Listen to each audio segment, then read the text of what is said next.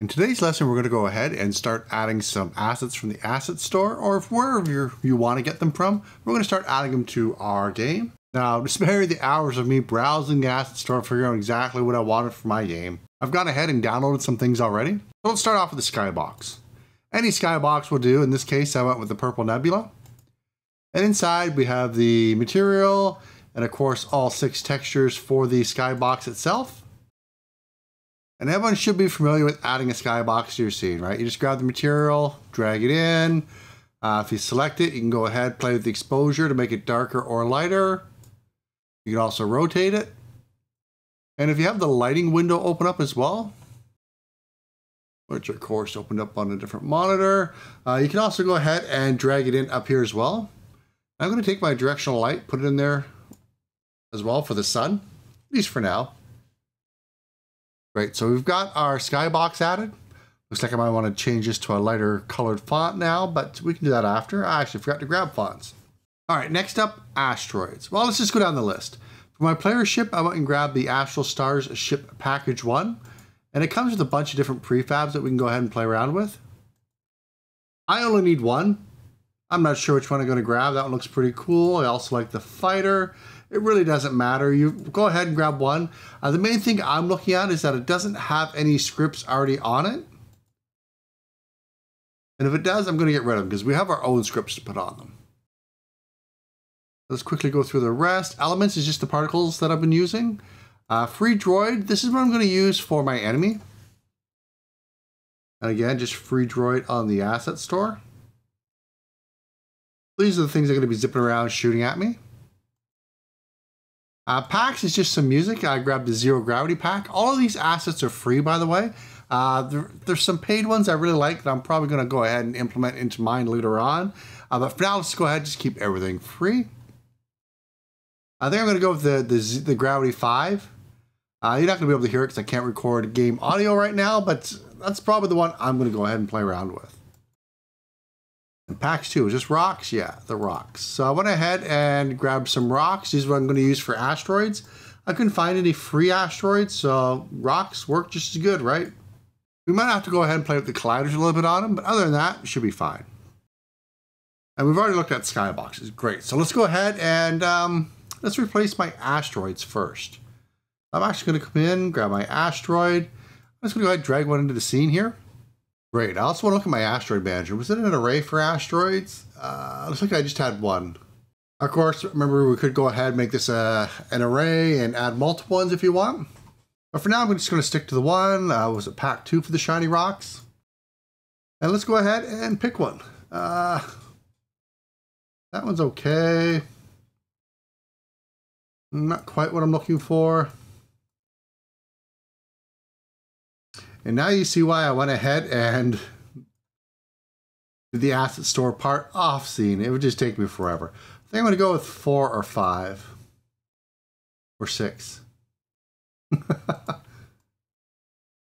kind of like that one too. Let's just do this one. I'll be there forever if I don't hurry up and pick one. All right, so I've got this. I want it pretty close. I'm actually going to go ahead and zero them all out as far as position goes, just so I have them close by each other. I am going to have to probably play around with the scale, but we'll do that in a bit. Let's just go ahead and let's at least go ahead and get the asteroid set up. Maybe we'll go ahead and set each one up individually in a different video.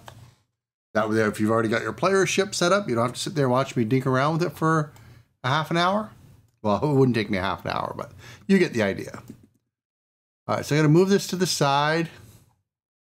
Wow, it's quite a bit bigger than what I have set up for my asteroid, but that's fine. We can go ahead and grab the actual mesh.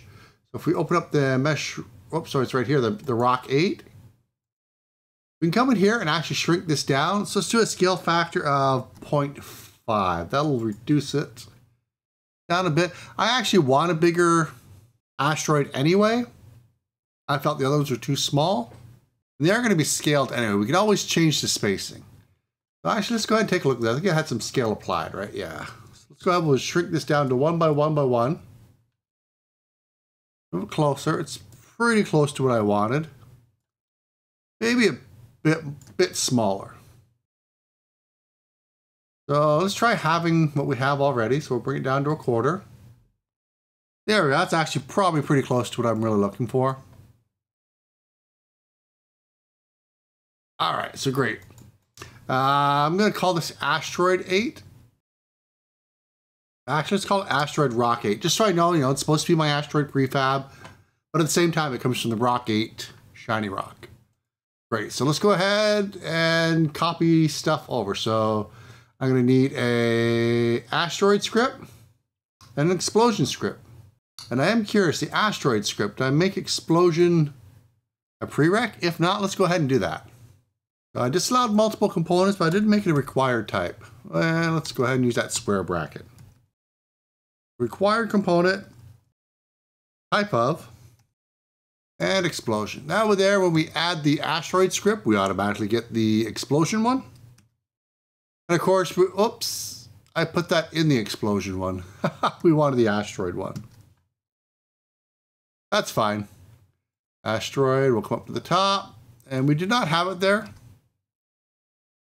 Put it there, and while we're at it, we really should get in the habit of using the disallow multiple component as well if we don't want to have more than one of these scripts on there. Anyway, enough of that. I didn't plan on actually doing any scripting in this one. I'm going to grab the asteroid rock. Now we grab the asteroid script on it. We're going to get the explosion script, and we're also going to get the asteroid scale script. And we do need to add some sort of collider to it, which is fine. We can add multiple ones to it. I think I'm just going to try to fit it all into one for now. But let's go ahead and grab that asteroid. I'm going to grab the values for here. So if I right click, copy component, come back down here, for explosion, paste component values. There we go. It grabbed everything that it needed. Come back up here. Just want to make sure, see. We'll go ahead. We'll stick with the values we've been using so far. I'm going to go ahead, copy the component again, come back in here, the asteroid script, paste the values. And I think we're probably actually going to want to change these scales, but we'll go ahead and we'll check after. So let's go ahead. We add a collider to this one. So what kind do we want here? Box collider might be the best. Again, we could go with the compound collider like we did before, but I'm just going to try to get really simple with this one, just to speed things along.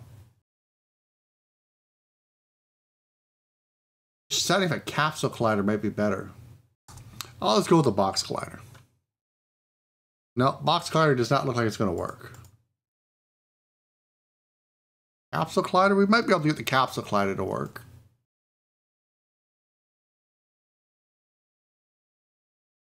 There we go. We've accomplished most of it. Like I said, you're probably better off going with a compound collider because we're going to have so many of these, but that's fine. I'm happy with this.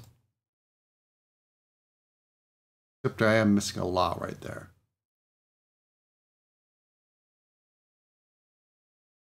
But anyway, let's just go ahead. We'll save that off. I'm going to save that into the Asteroid Prefab that we had before. Place it. I'm going to go ahead and just get rid of that one. Well, actually, if we take a look, since I replaced it, it went ahead and updated it. So we'll just delete it. Go ahead, delete the other one. Let's play around with the spacing. And let's start the game up. So we are going to have to play around with the spacing because I think that's going to be too hard to fly around in. I've already got hit. So let's go ahead and space things out just a little bit more. And that would be the Asteroid Manager. So let's see, do we already have that one open up? Yep, here we go. And we'll go up here, grid spacing, which I made public. So we'll go ahead and we'll adjust that. It was 25 before, let's double it to 50.